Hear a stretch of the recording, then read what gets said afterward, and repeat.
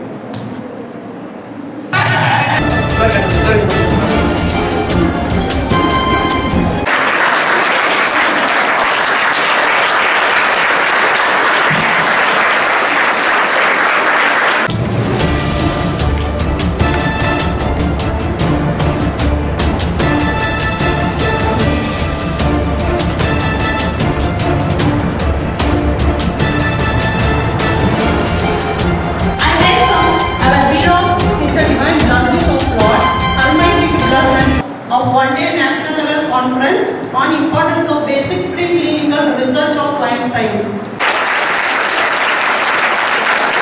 Coordinator Uday Kumar sir to give a small speech. ಎಲ್ರಿಗೂ ನಮಸ್ಕಾರ. ನನ್ನ ಹೆಸರು ಪಾವನ ಅಂತ. ನಾನು first year biotechnology Shri Mookambike arts and science ಕಾಲೇಜಲ್ಲಿ ಓದ್ತಾ ಇದ್ದೀನಿ. ಇವತ್ತು ನಮ್ಮ department microbiology and ಬಯೋಟೆಕ್ನಾಲಜಿಗೆ national level seminar ನಡೆಸ್ತಾ ಇದ್ದಾರೆ. ಇಲ್ಲಿ ನಮ್ಗೆ ಹೇಳ್ಕೊಡೋಕ್ಕೆ ಡಾಕ್ಟರ್ ಸೆಂಥಿಲ್ ಕುಮಾರ್ ಸರ್ ಬಂದಿದ್ದಾರೆ. ಇವ್ರು ಹೇಳ್ಕೊಟ್ಟಿರೋ ವಿಷಯಗಳು ನಮ್ಗೆ ತುಂಬ ಯೂಸ್ಫುಲ್ ಆಗಿದೆ. ಇವಾಗ ಮಾತ್ರ ಅಲ್ಲ, ಫ್ಯೂಚರ್ಗೂ ಅಷ್ಟೇ ಏನಾದರೂ ರಿಸರ್ಚ್ ಸಂಬಂಧಪಟ್ಟಿದ್ದು ಎಲ್ಲ ನಮಗೆ ತುಂಬ ಯೂಸ್ಫುಲ್ ಆಗಿದೆ. ಇದನ್ನು ಆರ್ಗನೈಸ್ ಮಾಡಿಕೊಟ್ಟಿರೋ ನಮ್ಮ principal sir, college management and ನಮ್ಮ ಡಿಪಾರ್ಟ್ಮೆಂಟ್ ಸೈಡ್ಸ್ ಎಲ್ಲರಿಗೂ ಧನ್ಯವಾದ. Thank you. இந்த ஒரு நாள் கருத்தரங்கிற்கு சிறப்பு அழைப்பாளராக உங்களுக்கெல்லாம் உங்களுடைய பாடம் தொடர்பான அடிப்படை கருத்துக்களை தெளிவுபடுத்துவதற்காக, உங்களுடைய எதிர்கால கனவுகளுக்கு ஒரு திட்டத்தை வகுத்துக் கொடுப்பதற்காகவும் சென்னை IIT தொழில்நுட்ப கல்லூரியில் இருந்து வருகை தந்திருக்கும்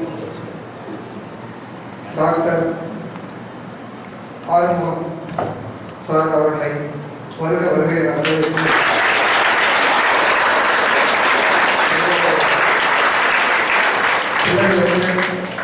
ஒரு நல்ல வழிகாட்டியாளராக நீங்கள் நல்ல கருத்துக்களை வழங்க வருகை தந்தமைக்காக ஆசிரியர் பெருமக்களுக்கும் எனது நன்றியை உரித்தாக்குகிறேன். मेरा नाम एन अश्विया है और मैं BSc माइक्रोबायोलॉजी पढ़ रही हूँ और मेरे कॉलेज का नाम Shri मूकांबिका arts and science women's college है. पहले यहाँ आए हुए चीफ गेस्ट जो हैं डॉक्टर सेंथिल कुमार सर और येलुमलाई पेरुमाल सर को मेरा बहुत बहुत धन्यवाद, जो उनका कीमती समय मेरे लिए, हमारे कॉलेज के लिए जो निकाल कर यहाँ आए हुए हैं. इनके लिए बहुत बहुत धन्यवाद. पहले ये कॉन्फ्रेंस जो है ये हमारे लिए बहुत यूज़फुल है और जो मोटिवेशनल है हमारे लिए नेक्स्ट स्टेप हमारे फ्यूचर में रखने के लिए ये हमारे लिए बहुत फ़ायदेमंद हुआ है. और बहुत धन्यवाद कहना चाहूँगी क्योंकि ये हमारे लिए बहुत कुछ हमें नेक्स्ट लेवल को लेने जाने के लिए ये सेमिनार बहुत फ़ायदेमंद है. इसलिए आपका कीमती समय निकाल कर आने के लिए हमारे लिए बहुत बहुत धन्यवाद.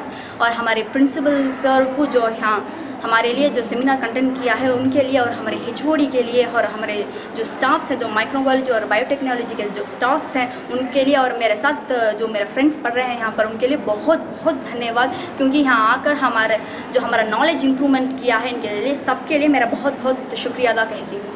धन्यवाद. தொழில்நுட்ப கல்லூரிங்கிறது உலகத்தரமானது விளக்க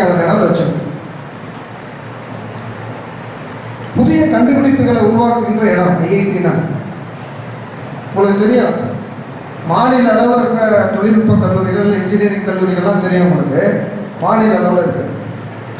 பட் ஆராய்ச்சி நோக்கில் புதிய கண்டுபிடிப்புகளை, அந்த புதிய கண்டுபிடிப்புகளையும் உலக அளவுக்கு எடுத்து சொல்லுகின்ற ஒரு திறம்பட்ட மேம்பட்ட ஒரு கல்லூரி தான் அந்த ஐடியில். சார் வந்து ப்ரொஃபஸராக இருக்காங்க. அதுவும் உங்கள் துறை சார்ந்த இந்த டிபார்ட்மெண்ட் அவங்க இருக்கிற பணியாற்றுவது. சார்கிட்ட நான் வந்து பேசும்போது நான் அறிமுகமாகும் போது அவங்க சொன்னாங்க, அவங்க ஏறத்தாழ என்னுடைய நண்பர்கள் பணியாற்றிய ஒரு சாதாரண ஒரு கிராமப்புற பள்ளியில் படித்த ஒரு மாணவர் தான்.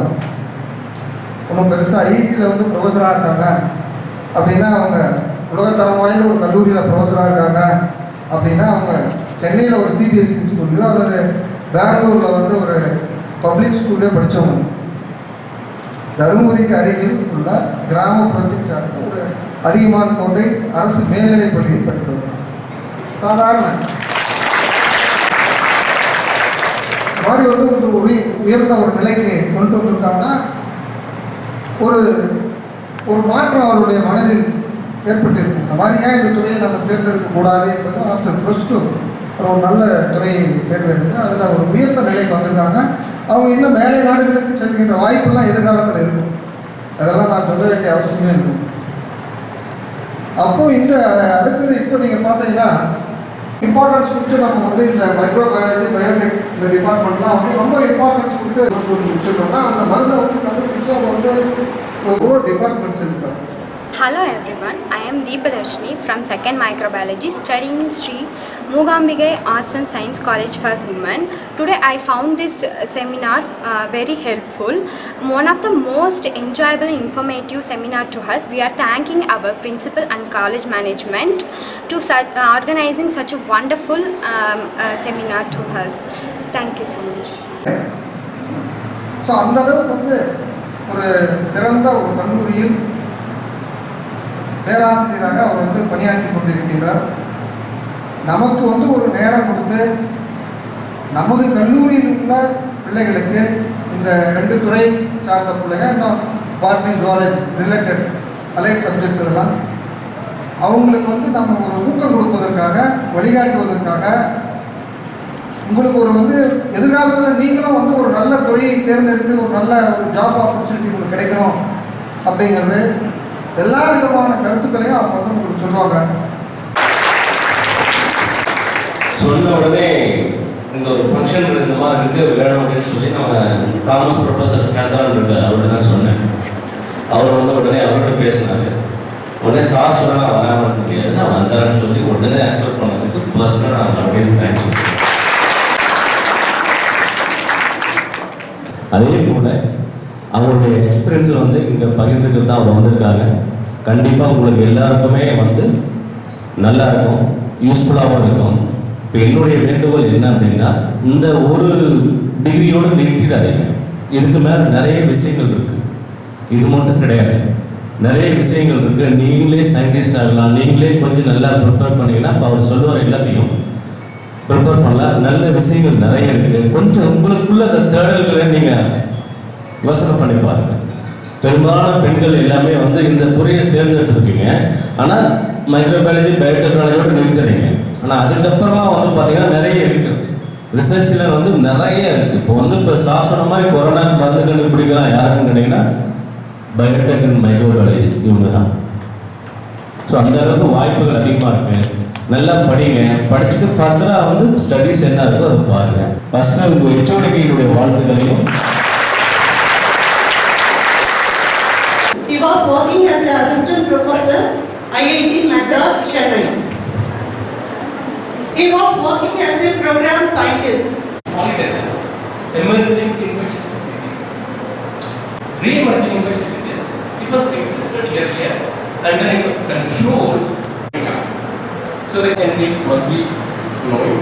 But still, I just like to say a simple number of people inside the country or inside the specific locations. It's not, like border crossing. Any diseases, any infectious diseases, restricted to only to the limited places or within a small country, within a small state. So that is called epidemic species. Endemics are different. Endemic throughout the year constantly is present. Okay. So for example, every year you have the seasonal endemic, dengue, cholera, chikungunya. So you call this because it's keep on coming up every year. It is a part of our society. And pandemic it's slightly different than epidemic. It just spreads across the different states and country globally. So that you call a pandemic. So right now, what the problem we are facing globally is a pandemic. Because there are multiple countries affected because of the emerging infectious disease. That's because of the COVID-19. Okay, I just walked through the major pandemics so far, the world encountered. The first kind of history-wise recorded, that time there was no WHO, there was no medical board, So this was somewhere the Roman Empire time, kind of 2nd century time, after Jesus Christ's birth. So there was a disease called, it is written in the old textbook, Anthony Clock. Okay. So this was the kind of, as per the WHO, first recorded worldwide pandemic so far the people encountered. The second disease, of course, the plague. Now it's not there. You might have heard this term very often. So the bacterial infections, Yersinia pestis, one of the gram-negative bacteria. So this bacteria zoonosis, transmitted from the rat. అందరికీ నమస్కారము. నా పేరు అంజు. ఈ శ్రీ మూకాంబిక కాలేజ్లో నేను first year microbiology చదువుతూ ఉన్నాను. ఇప్పుడు మా కాలేజ్లో మైక్రోబయాలజీకి బయోటెక్నాలజీకి నేషనల్ లెవెల్ సెమినార్ నడుస్తూ ఉంది.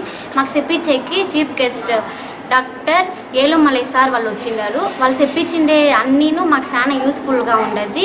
ఇప్పుడు మట్టుం కాదు, ఫ్యూచర్లో అన్నిటికీ మాకు చాలా యూస్ఫుల్గా ఉండేది. దీన్ని ఆర్గనైజ్ చేసి ఇచ్చిండే ప్రిన్సిపల్కి, మా డిపార్ట్మెంట్ హెచ్ఓడీస్కి అందరికీ చాలా థ్యాంక్స్ చెప్తా.